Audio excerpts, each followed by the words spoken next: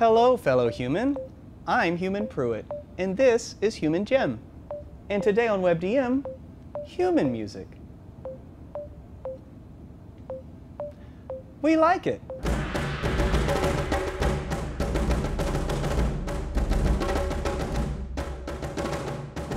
So Jim Davis, what is it to be what the Ferengi call human? Human show.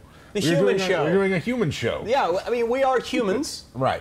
So to speak. Presumably. Presumably, assuming that we aren't all figments of some... right, assuming that we're not all figments of a simulated reality of an alien intelligence that's could end it at any moment because they didn't like the save game and they're going to... Humans in Dungeons & Dragons are... they're obviously the baseline assumption. Kind of the touchstone for everyone. And for a lot of players, it seems like human is their go-to... The race when they're making characters, they seem to be, very popular. There was that article on 538 about like what character, how rare is your character class? Yeah. And I was surprised to see humans at the top. I would have thought it'd be something else. It seems like elves or tieflings or dwarves or dragonborn or something more. Some of the more exotic kind of races, and I think that's a testament to the fact that there are role players who just do this once a week and they play the game and they don't really think about it afterwards. They may or may not buy a book, they may or may not buy their own dice bags, but they're having fun in that moment. And then there are those gamers who read online. They're on Twitter, they're on Reddit, they're on the forums, they're on YouTube, right? And those people have a dedication and a desire to get more out of the game than just the casual player. And to step outside their normal bounds of comfortability. Right, and so I think that skews the conversations around role-playing games because it's those people who are the most dedicated who tend to be having that conversation and thinking like, well, this is kind of how I see the end of 3rd edition going down, which was like a very vocal group of passionate people were like, here are the flaws in 3rd edition, we've got to fix them, this is unacceptable, etc., and then they listened to those few people and created 4th edition for them, and then it didn't maybe go over so well. And so I kind of see that maybe with the races they're playing. In my mind, it's like, man, nobody's playing humans. Humans are the boring one. Everybody wants something new and fresh and different, and they want this thing and whatever the new race is that's coming out, where clearly that's maybe not the case. Right, yeah, and humans are both the baseline and perhaps one of the most popular races for people to play characters, and so it's worthwhile talking about, even though it's like people might see the title of the video and say like, humans. What are you going to talk about for humans? Well, guess what? Where's my camera? We're going to show you. Yeah. So I want to start with the first.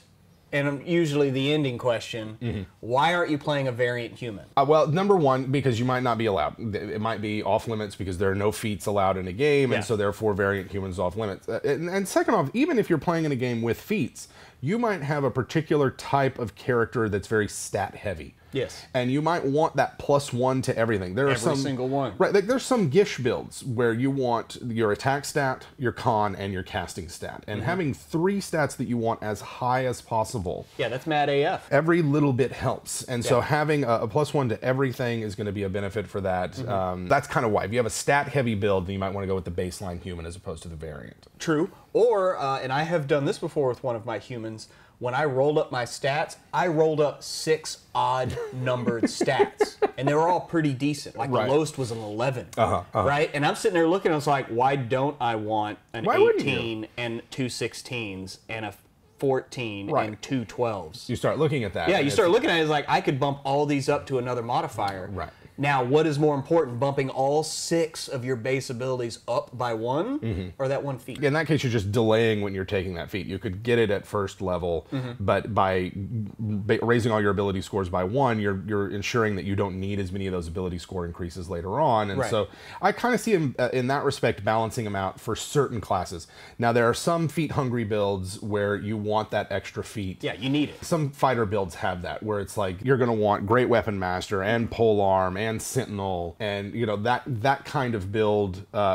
You want as many feats as quickly as possible, and you might be willing to sacrifice your raw stats in order to get the special abilities that you want to come together and a thing. So there, I don't think that at times if you're reading online, variant human seems to be baseline default human. Yeah, it really. That's why I phrased the question like that, slightly sarcastically. Right. Like, why aren't you already doing this? Why aren't you already doing it? And so I think it's worthwhile.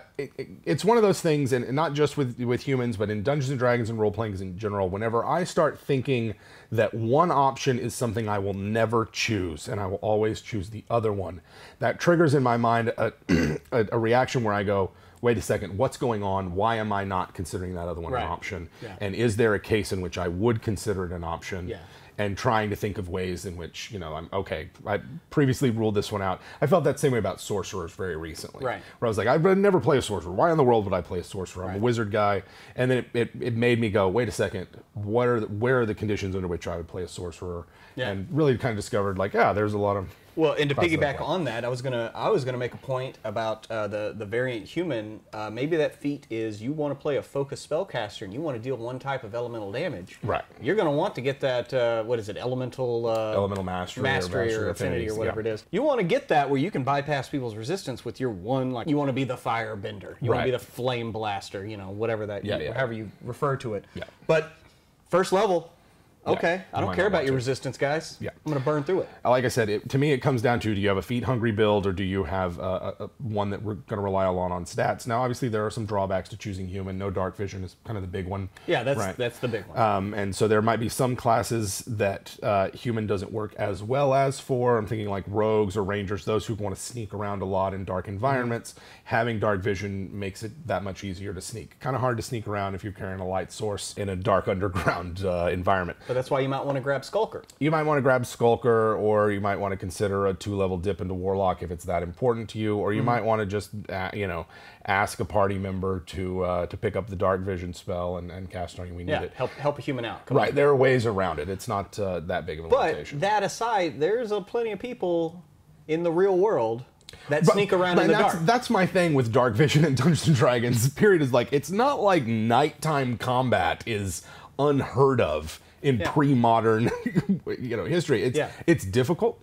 It's a risky endeavor, and there is a reason that night battles were rare, but at the same time, in the kind of, not like the big set piece, 50,000 men on one side and 50,000 on the other get together and clash over a period of 8 hours, but in the small scale conflicts that happen in a lot of pre-modern wars, the skirmishes, 2 scouting parties coming across one another and fighting, like that kind of thing, trying to sneak into a castle, trying to sneak into a fortified town, those are the kinds of things which do take place under cover of darkness, and obviously not having dark vision hasn't been that much of a hindrance towards people getting around and doing things at night. It is difficult, but not impossible. And so reading the entry in the player's handbook, it's like, okay, they're sort of this kind of, there's a variety of humans. They're described as sort of colonizers and conquerors and migrants.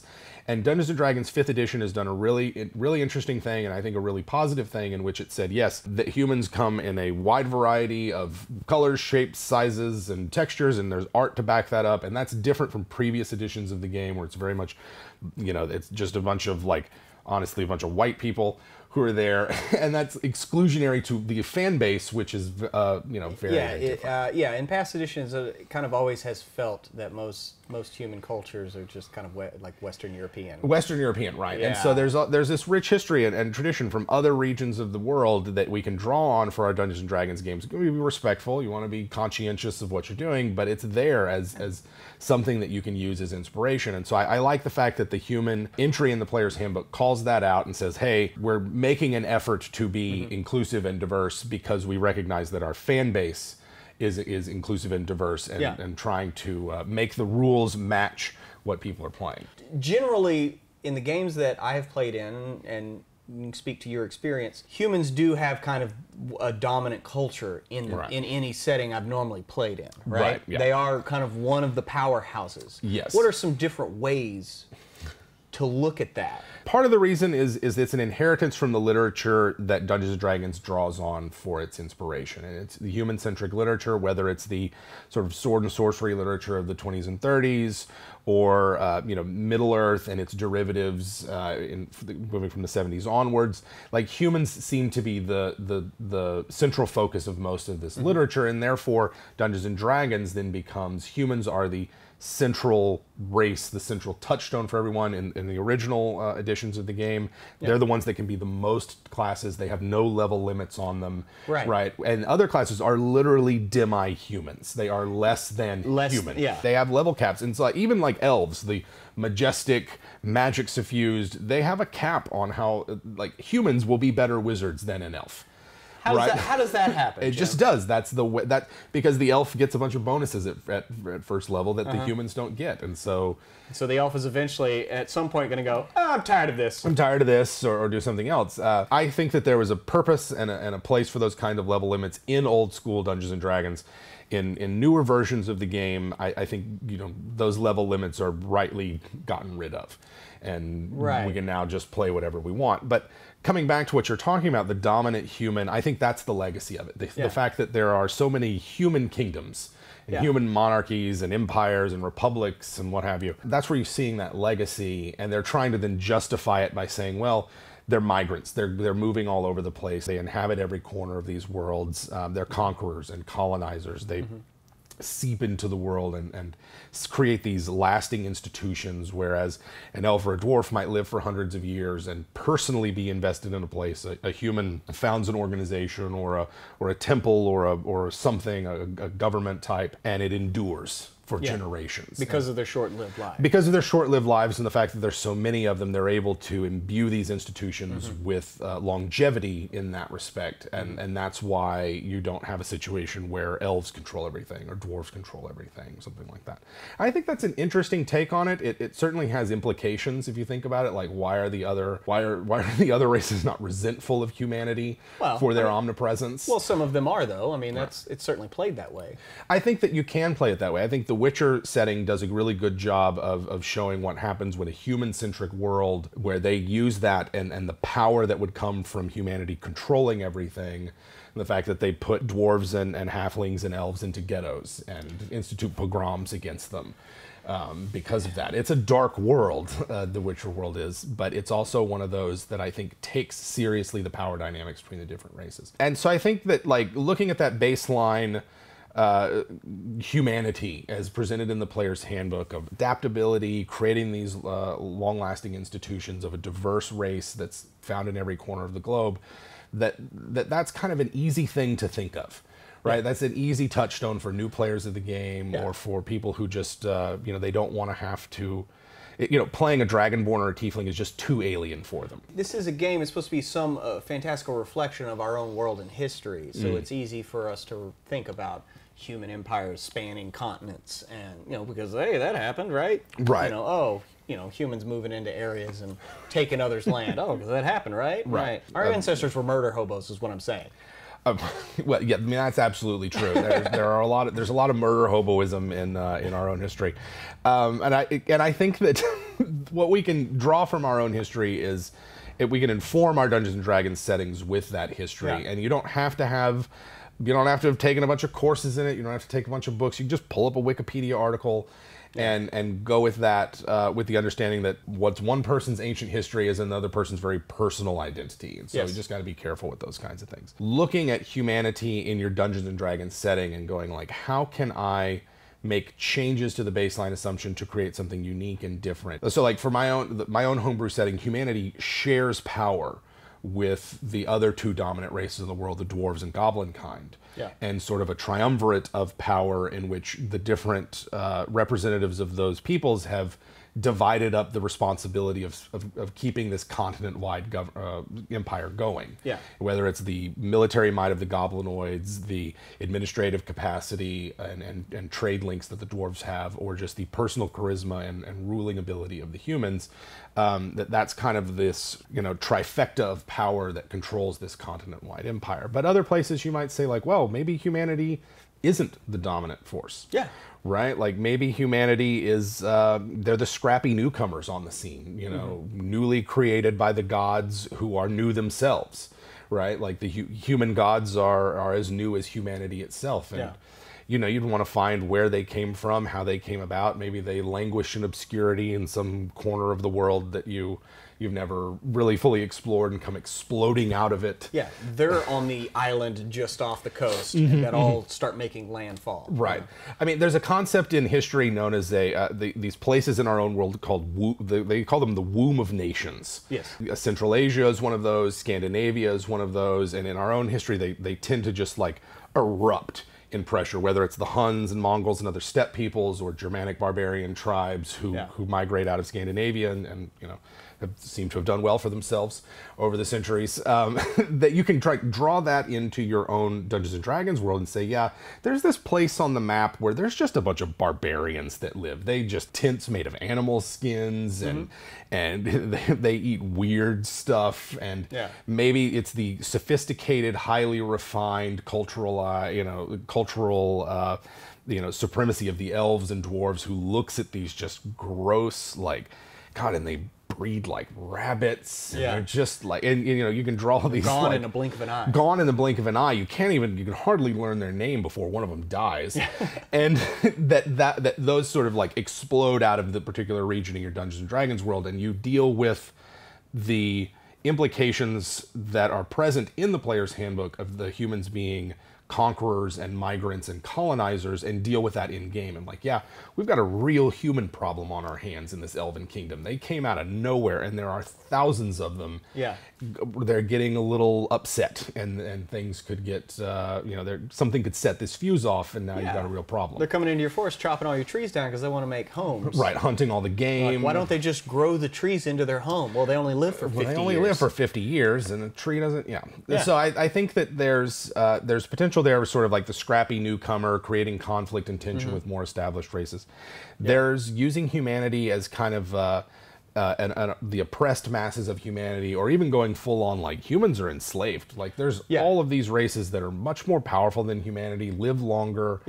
And different ways that you can take that, right? Well, yeah, like in that same scenario, what if the elves like saw this at the beginning, we're like, you know what, we need to do something about this before it gets out of hand, swoop in with their high magic, enslave all the humans to do their bidding and keep them in check. Right. I've done something like that in other games where it's like the elves, and for me it's one of those things where I really look at the elves and I go, I have to come up with a reason for why they don't control everything based on how long they live. Right. The accumulation of wealth and power that comes from having lived so long grant them a kind of authority and power that I don't find present in D&D worlds, and I'm not always satisfied by the let's all just get along and fight the evil races kind of thing that sometimes goes on.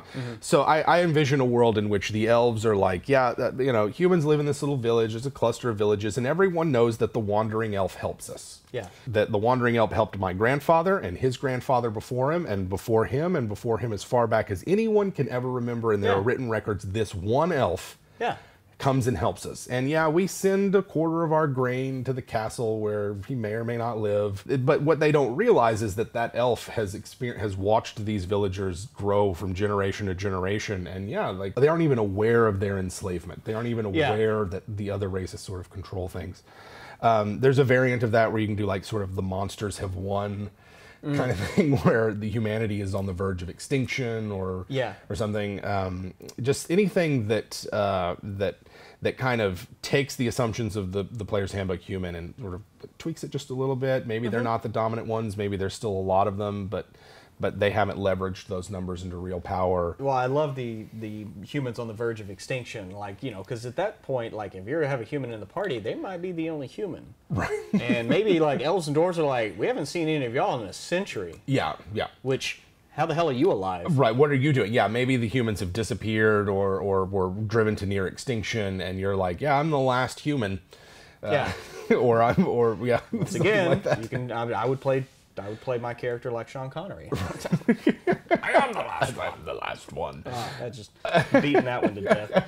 I want humans in my game. They're a popular race. I'm going to have players who want to play humans. I don't think I've ever run a campaign where someone didn't play a human. Right. And I can't. I'd Yeah, I have to really think- don't I'd have know. to actually think for a while. Right. Thinking about the humans' place in your campaign world and coming up with different ways or different takes on it is going to just add something different and present something different to people. And you don't have to go with the default like, oh, there's like 8 human kingdoms and they're all variations of the same. But I only got the one dwarf. You know, maybe you switch that around. Yeah. And try something different with your humanity.